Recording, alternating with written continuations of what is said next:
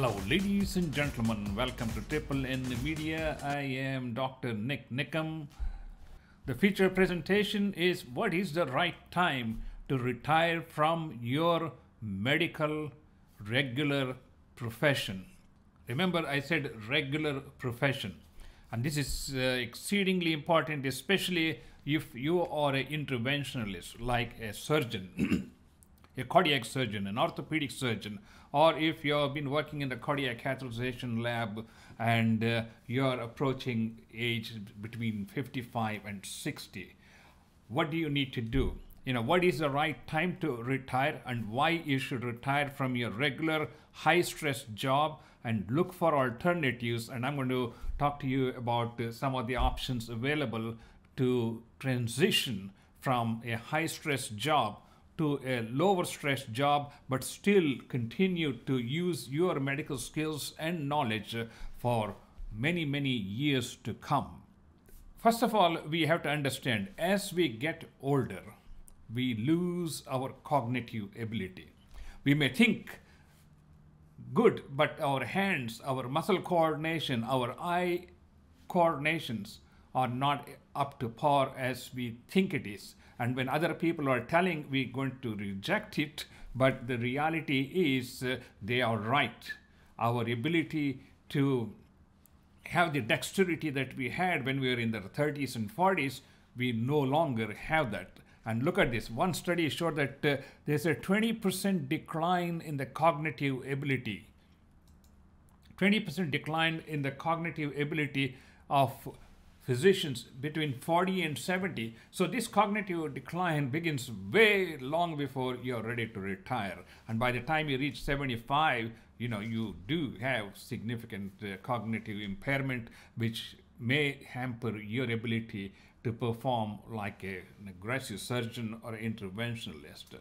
And incidentally, in the same study, they found that 57% of the adverse medical effects were noted among people who had this cognitive impairment. So you have a cognitive impairment, and that can lead to adverse outcomes, and that can lead to bad report on your performance, and which is why we think it's time for us to look at transitioning ourselves from a high stress job to a lesser intensive job. I have to tell you, I started my practice in 1980 as a cardiologist. I practiced for almost 40 years as an interventional cardiologist here at the Houston, Texas Medical Center. And I'm going to walk you through as what I have done and what are the other alternatives available if you want to transition from a high stress job to a lower stress job, but still mentally and emotionally fulfilling. Okay.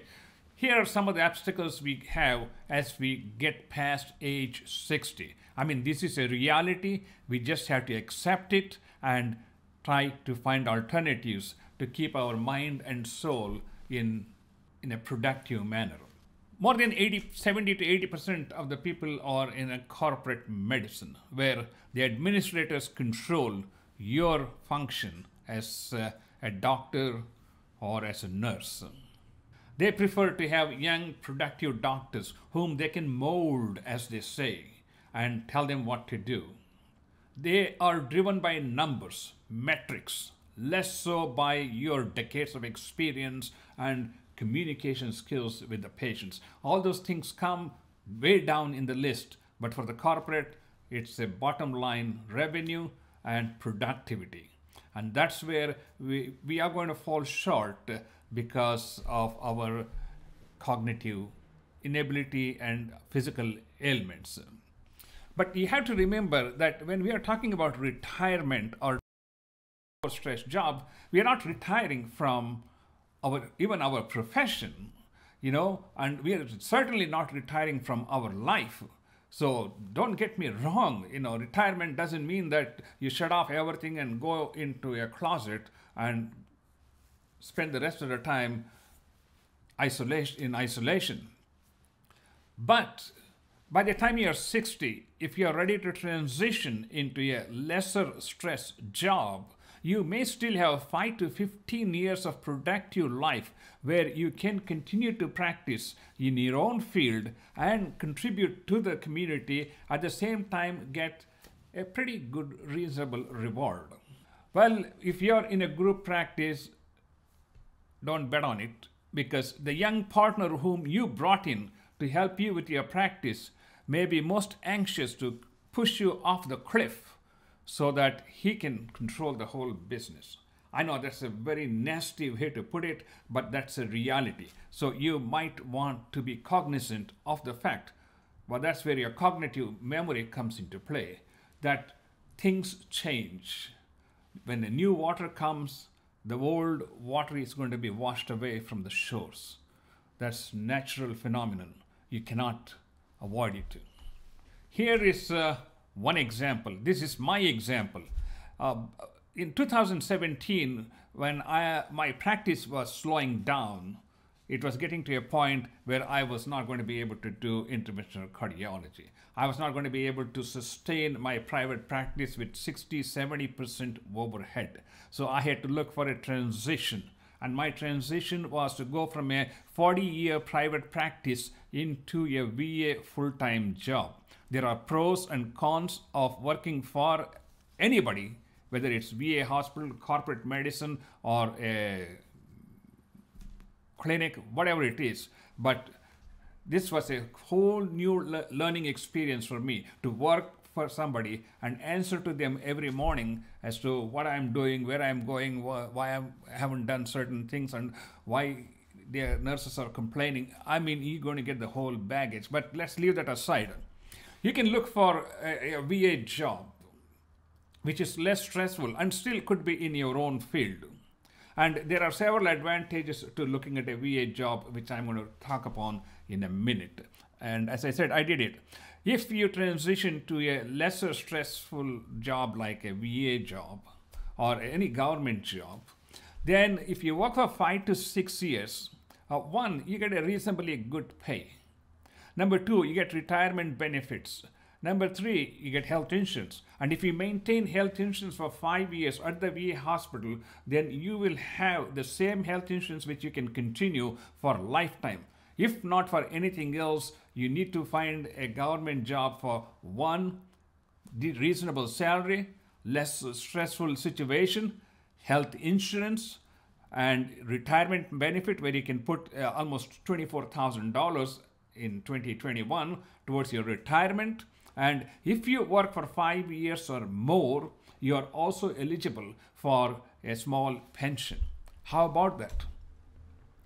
You're working in a hospital setup, you're interacting with the same doctors, nurses, and residents and fellows and all these things, and you are producing, you're busy mentally, physically, emotionally, you are connected, and what more can you ask? You're getting a good pay, retirement, pension, and you're working in your own field with less stress. But it takes at least 1 to 2 years to find a decent VA job that you like. So I would say if you are planning to retire at age 60 or 65, I would say look for 2 years before your time to retire. So that will give you a little option to select which place you want to work for. And that will be a great benefit. And if you don't plan, you may be caught off guard, and then you may be in a rush to find something that may not be suitable to you. Okay, transition 2. In your own area around, they don't want you as a surgeon, they don't want you as an interventional cardiologist, but you can work as a medical director in the same area, in the same clinic or somewhere else. And working as a medical director, you can use your years of experience and wisdom, which may come in handy and may serve a better purpose than you trying to force yourself into an operating room at 2 o'clock in the morning and standing there for 6 hours trying to do a surgery on a patient whose heart function is just barely hanging. You see, you get the message. All right, so number 3. You can join a part-time job. So say you don't want to work full-time, you don't want to be going 8 o'clock in the morning every day, coming home at 6 o'clock. You don't want that. You just want to work 3 days a week, something like that. Yes, there are plenty of clinics all around town. And they could be in your own field.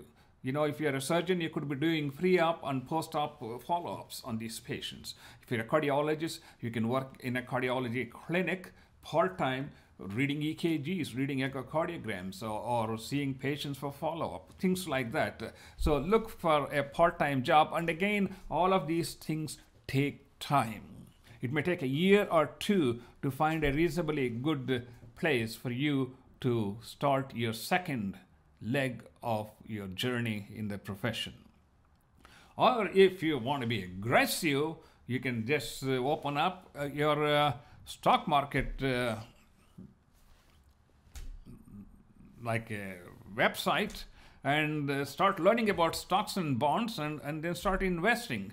And some people invest in aggressive stocks and bonds, so some people invest in dividend paying stocks, which are kind of less stressful, slow pace, but still you are getting monthly dividends, so it will supplement your income. So these are some of the simple these are some of the plans that you can think about. There could be hundreds of different plans, but if you want to transition from your high stress, high intensity, interventional position to a lesser stress, you look for areas which I talked about, and be prepared to spend a couple of years to find the right thing. Because as I said, we may be retiring from a high stress job, but we are not retiring from our life. That's the last thing you want to do. You don't want to do it. If retirement comes by itself, that's a different story, but you're not preparing for that one. You want to enjoy your life, you want to enjoy what you do, and you want to contribute something to the community. And this is a quick synopsis of how it can be done, but there are many other ways. I would like to see your comments below as what other options that you have tried and that has been successful. I am Dr. NIK NIKAM. I'm still a part-time cardiologist working here in the Houston area. I would love to hear from you. Thank you so much.